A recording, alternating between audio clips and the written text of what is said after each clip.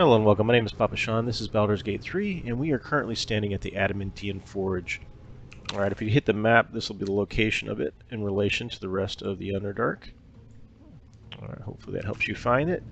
And once you're here, you're going to have a few interaction pieces. You're going to have the Crucible, which you can left-click on the Crucible, and it says no control in a story point yet. It's going to open up, and it's going to have insert an item. When you left-click on that box, it's going to open up your inventory. Now you noticed I moved it out to the right, and that's because it can get hidden behind. And so if you're not able to see it, you are not able to use it. So you want to make sure you move that out of the way. You click on the little box, get into your inventory, and you want to grab yourself a piece of Mithril ore. Alright, so you stick that Mithril ore in there, and it could be any other ore that it says it's ready to be fed into the forge. You can probably utilize it. But we're going to go ahead and insert this Mithril. And now it's going to be in. Once it's in, it's in. Alright, there's no exit for the ore that goes in, so be sure that you have the right one that you want in there. And then we're going to go ahead and go into the mold chamber. Molds, you can change which mold you want to utilize. That's what that ejection lever is for. It'll spit it out and it'll lay on that little rectangle that's down there. Similarly, we're going to click on that little box and we're going to find ourselves a mold that we want to use. Alright, so we're going to go ahead and grab this shield mold. We'll drag it over and click insert. Alright, now that that's locked in, again, you can hit the eject mold. It'll pop out of that rectangle. Or if you're ready to move on to the next part, you come over to the lever on this side. And this is kind of like the elevator lever. So when we yank this, it's going to bring us down to the next section.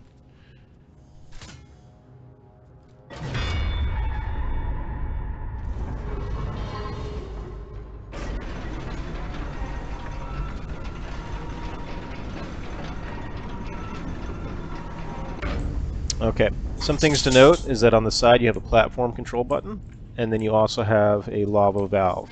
So at this point, what you want to do is position your party members probably here, hit the on group.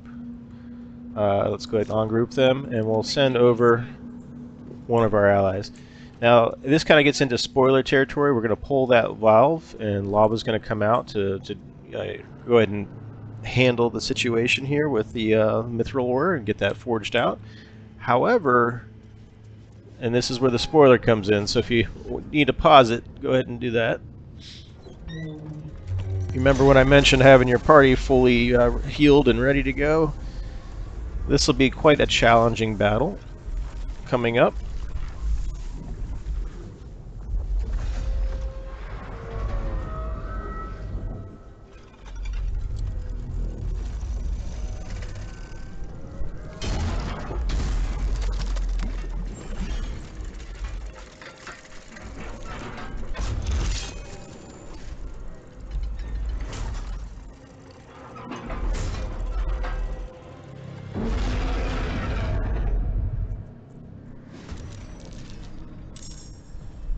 Alright, so you see the terrain has changed. It's good that we were standing on that and out of the group where the party where they're rolling all around.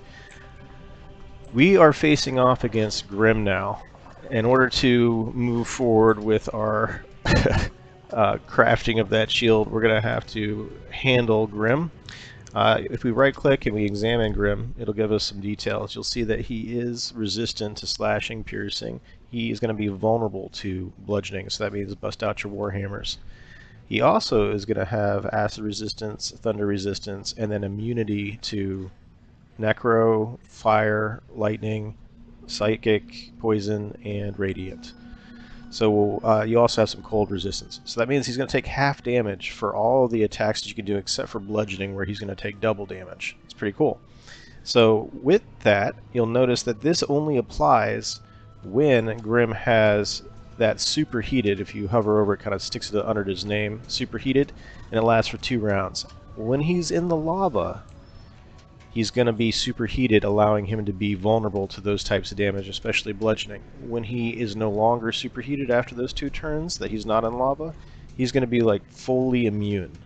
So what you need to do then is again crank the lava valve to let the lava out, and hopefully you have positioned him where he is standing in it.